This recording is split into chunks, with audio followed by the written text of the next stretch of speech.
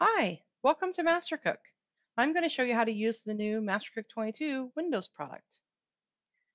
When you install MasterCook 22 onto your Windows computer and you launch it, you'll see this black navigation bar at the top, and it takes you to the different areas of the program. And right now we're on the home screen, so you can go to the cookbooks, search, meals, and when you first go to the meals or the shopping list, or you open up a recipe in the edit view, or you go to the ingredient list, it takes about 10 seconds for it to load the ingredient database because MasterCook 22 has over 300,000 ingredients in its database. It has the latest ingredients and their nutrients from the USDA, and this one has quite a bit more ingredients than all the previous versions. And so once you first view one of those screens, it'll take it about 10 seconds to load. But then once you get that loaded, you can go to any other screen and they will load they'll load quickly and they won't be delayed anymore. So there's a shopping screen and tips and favorites, and then there's this master list. So in the cookbook screen, it shows you the cookbooks that you have added to the program, and you can either view them in the book view or the title view. You can adjust the font size of these screens by using the view menu and then increasing the font size. And they're separate from the book and the title. And once you adjust them, they'll stay this way when you close the program and reopen it. And if you open up a cookbook, the same thing, you can use this view menu to increase the font sizes. And again, for the picture view or the title view, you can adjust them. And you'll notice that there's now a date over here on this right side, and it shows you that the date of the recipe was last modified, and it automatically gets a date when you import the recipe into a cookbook. It gets an initial date, and then when you edit a recipe, this date is updated when you edit your recipe. So when you're in the cookbook screen, you can sort your cookbooks by their name, or you can sort by their size, how many recipes are inside of them, or you can sort by collection. And when you open up a cookbook, this is the recipe browser screen, and you can view the recipes, either the picture tab or the titles.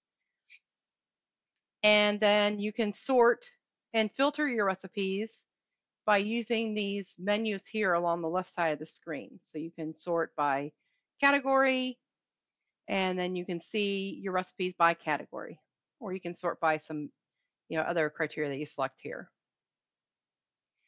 And when you're in the recipe browser screen, there are commands over here in this right toolbar, and it lets you do different things. You can select to view a recipe in the display view, or you can view it in the edit view if you would like to edit a recipe. So you just select a recipe, and you can either view it in the display view, or you can view it in the recipe edit view.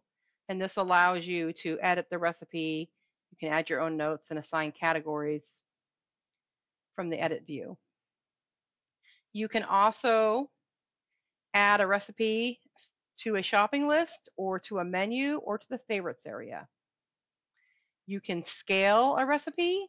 So this recipe right now serves 8 and has these ingredients based on 8 servings. So if you wanted to scale it, if you want to double the recipe, you can do that, and it doubles it.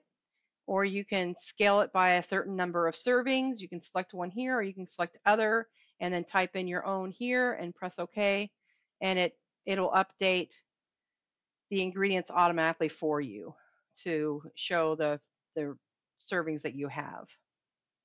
You can do a spell check. You can get a nutritional analysis of a recipe.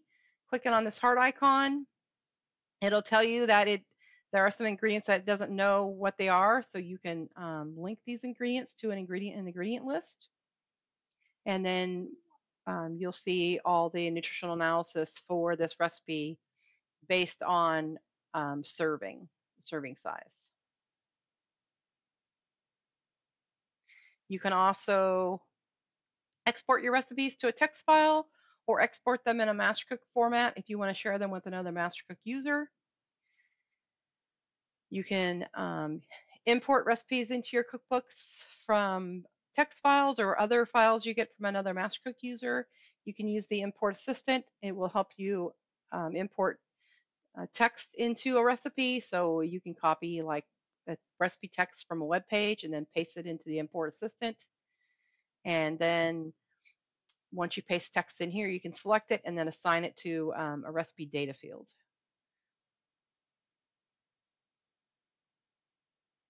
You can also print your recipes right from here by using this command here. And there are also other commands up here that let you do other things, such as if you want to reset the recipe nutrition, if you have some ingredients that are linked to a previous version of MasterCook and you've brought those recipes into MasterCook 22, you can reset the recipe nutrition links in the recipe or in the entire cookbook so that MasterCook 22 can use its own ingredient database. In the search screen, you can search just with a keyword search, just quickly search through all your recipes and cookbooks to search for something. And you can even select which cookbooks you want it to search through. So it'll let you select cookbooks that you can search through. If you click on the expanded search button, it lets you search by a lot of other specific fields, data fields. So you can click on the more info to have it show you recipes that have text in the author field, or you can tell it to show you recipes that include certain ingredients, or maybe show you recipes that avoid certain ingredients. So if you have someone like with a peanut allergy and you want it to show you recipes but they avoid peanuts, you would use this command here, and then you could type in peanuts and then press the add button, and then you can press search and it will search through the cookbooks and then list all the recipes it finds that have recipes that do not have peanuts in them. The meals section lets you create menus and meal plans. A menu is a particular course, such as dinner or lunch or breakfast, and a meal plan, it is several courses over several days, as many days as you would like. You can also click on the calendar down here to add meals, recipes, or ingredients to a particular day on a calendar. If you don't want to just create a generic meal plan, you can add recipes and ingredients in here. And so if you wanted to like add a recipe, there are a few ways to do that. You can click on this blank row underneath breakfast or underneath lunch, whichever row. Click on a little triangle here. And if you select to insert a recipe, it'll show you all the cookbooks you have in the program. And then you select a cookbook, and then you can see all the recipes that are inside that cookbook. And so then you can select a recipe here and select insert recipe, and it inserts that recipe into your meal plan. And if you just type in here, so let's say you want to just type an ingredient like an apple, you type in the ingredient and hit enter, and then it'll ask you the amount. So if you want to have 1 apple, you would just type in the 1 for the amount, and that's how you can add an ingredient. Another way to add recipes into a menu or a meal plan is to open up the master list. And this is like a Windows Explorer.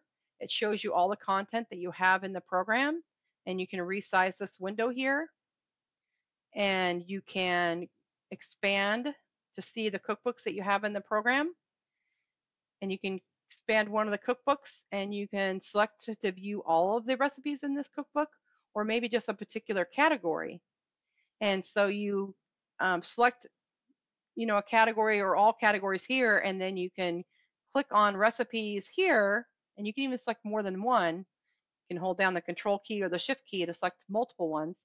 And then once you have your recipes selected, you just click and drag them and drop them where it shows that you can drop between the lines. So let's say we wanted to drop them in here. And so that's another quick way to add recipes to a menu or a meal plan, is just to drag them from the right side of the master list and right onto your menu or your meal plan. You can also open up another master list window, and then you can drag and drop from the right pane of one master list window and onto, a different cookbook or something on the right hand side of the other master list window to add a recipe from one cookbook, to copy it from one cookbook and then just paste it into another cookbook. You just drag and drop from the right pane of one side of the master list into the other right pane of the other master list window, and it tells you that it copied the recipes into that cookbook.